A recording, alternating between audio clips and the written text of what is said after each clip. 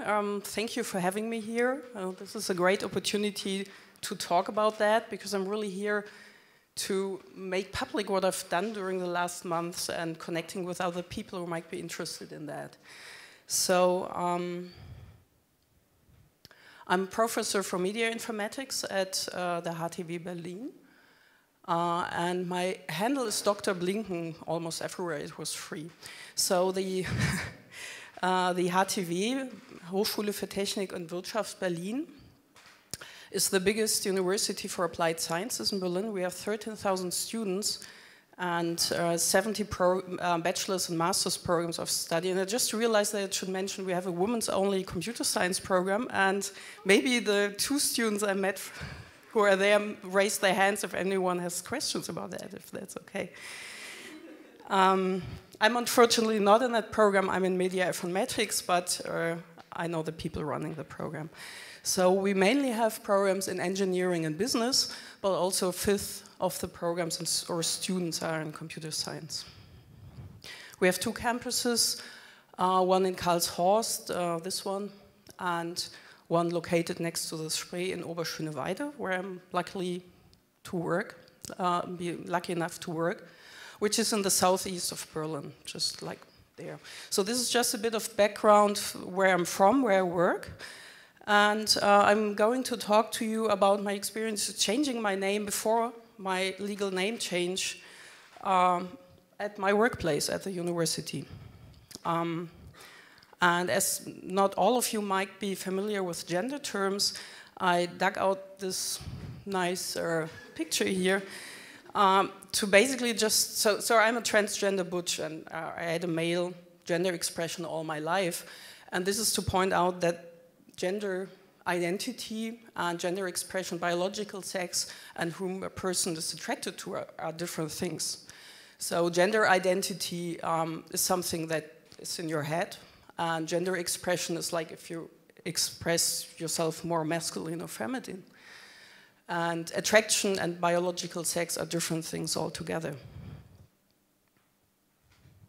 And also within the gender community, or in general, there's a notion of that maybe I'm convinced that there are more than 2 genders. So there are people identifying as non-binary or genderqueer, because binaries are for computers mainly. And also, like, I attended a workshop at Trick in Berlin and learned that, or someone put up this nice graphic there, which I redraw this morning. So the notion of non-binary is that apart from the idea that you have 2 genders, A and B, and there are people clearly within that one category and then the other, that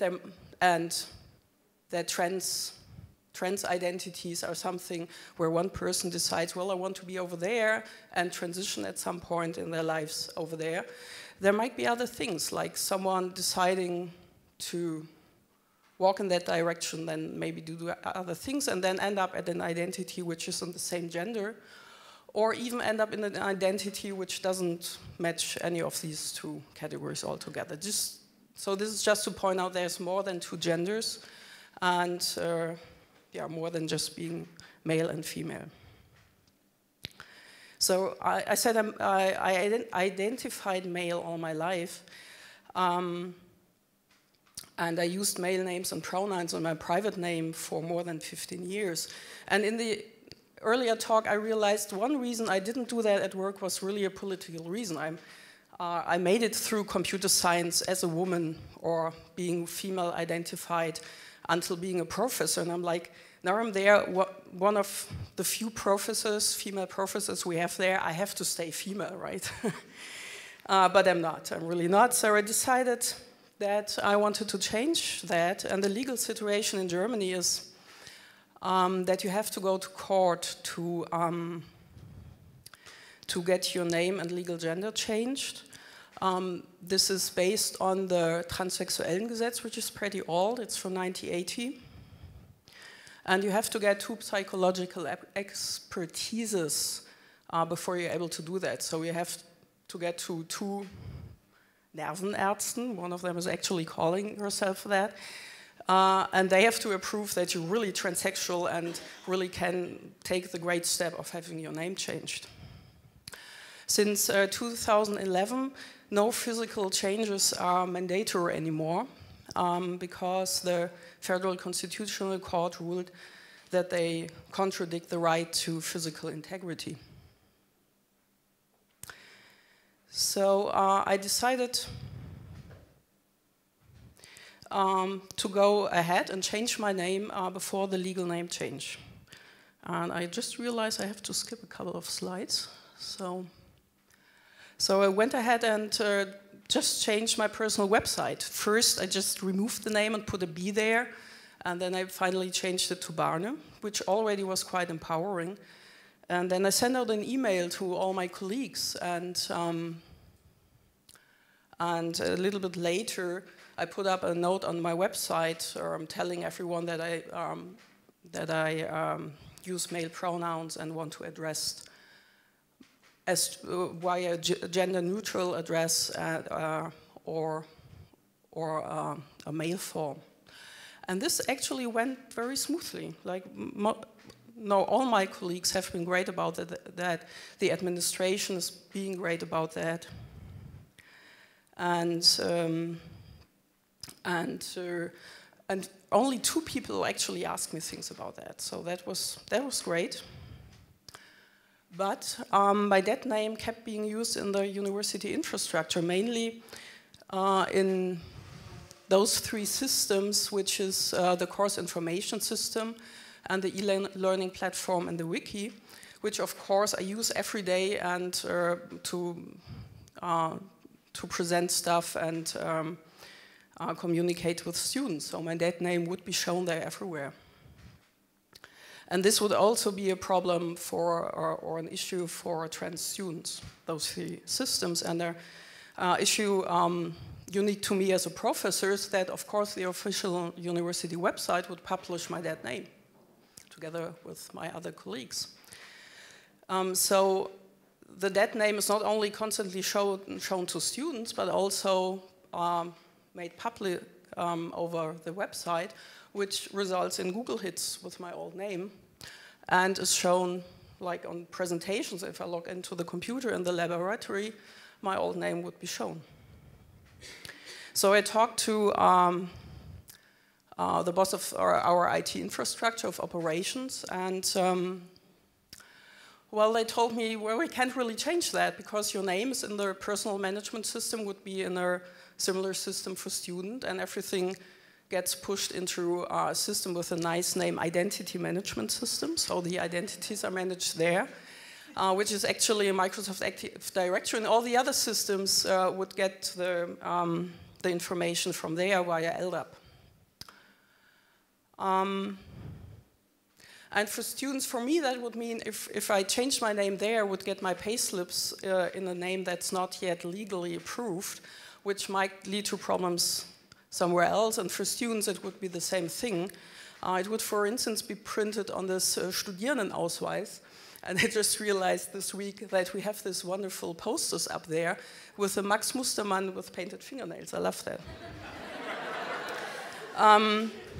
So while everyone was really supportive of me changing the name, not asking strange questions, like having the name shown everywhere to students and to me every day, that was really a drain of energy.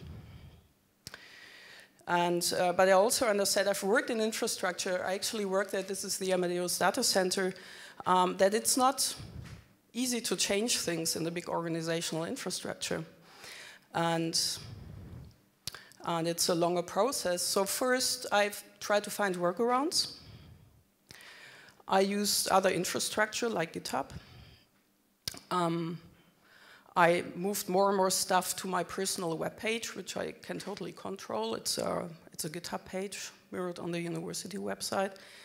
I even found a way to make my dead name disappear from emails I sent. Took me a while to find that. And I removed information from the official website. So I'm taking care of the internships in our program.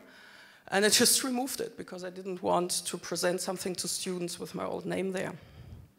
So still, this takes a lot of energy. And I even considered either talking to human resources to just change the name and take care of the changes otherwise, or even create a fake associate lecturer account, which is a third way to get data into the identity management system. But then I decided I really should address this issue at organizational level. And I've worked in DevOps, so I know that it's a cultural thing, like getting development and operations work together and really making changes possible, like in a very shielded, secure infrastructure. By the way, the Amadeus data center, all flight bookings for the last 40 years have happened there, and rarely anyone knows that. So I tried to find allies, and I talked to I connected with a trans student, and then I contacted operations again because or IT infrastructure, to convince them that if not for me, I could like sit through the next 6 months with my old name being shown there and then eventually have it changed. But it's a greater issue, like we should really make that available to students that they can use their their chosen name. And in fact, there has been a letter to all Berlin universities. Like I started talking to people, and one of my colleagues dug that out, asking all Berlin university to use chosen names before a legal change or even without a legal change internally.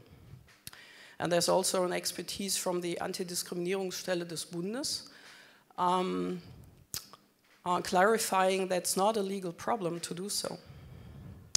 And the funny thing is, so I started talking to people, and what happened without me knowing was that the head of IT operations also talked to the chancellor, and just when I tried to put together those slides and make nice screenshots of my dead name, they literally changed it an hour earlier. So operations found a way to do that. So I conclude with some thoughts about infrastructure. One thing is that infrastructure should support chosen and nicknames, not only for trans students, but there are a lot of more students that either use nicknames or don't want to use their given names or use shorter versions of very long names. So infrastructure should support that. Also, email aliases and names should be more flexible. Currently, so for instance, we have a lot of Indonesian students, and they have just an assortment of names, and it's not clear which is, or they don't have the concept of first and last or given and family name. And Spanish names they have 2 last names, and but the first last name, so that it's usually the 3rd name and 4 names in a row, would be the main last name, so they can't really use email aliases at our university. And last not least, I want to point out that using chosen names is legal, because even if we put certificates in chosen names, it's not fraud, because we're not saying this, it's not about the name what we are saying, so we can really do that. And again, it's important to find allies. So this is work in progress, really. Like AlterConf really pushed me to push that a bit more forward and to reflect about that. So currently, I'm talking with the other Frauenbeauftragten, like women's representatives at the university, that they should feel responsible for these topics as well, because it's a discrimination based on gender. And it's also, universities are very hierarchical institutions, so it's important to find allies in the administration and in the hierarchy. And I also reach out to other universities, and the student I'm connected with reach out to other universities and see how they are doing. And well, like with the leap forward that just happened 2 days ago, I saw the slides from the official university presentation, and it says innovative and diverse. And I thought, yeah, this is like the claim. Is this 5 minutes? Oh, then because it's showing me 0. Okay. Huh? Oh, okay. That's why I was confused why I'm running out of time. Okay. So I'm almost finished, yeah. But right now it seems like we're going to, or we have a good chance to be the first Berlin university finding a good solution for that using chosen names within the administration. Yeah, so thank you for listening. And I put my website a couple of times up here. I'm easily to Google, and even Google. It took a day until Google didn't show my dead name anymore. That was cool too. And I can be found at Dr. Blinken also. Thank you.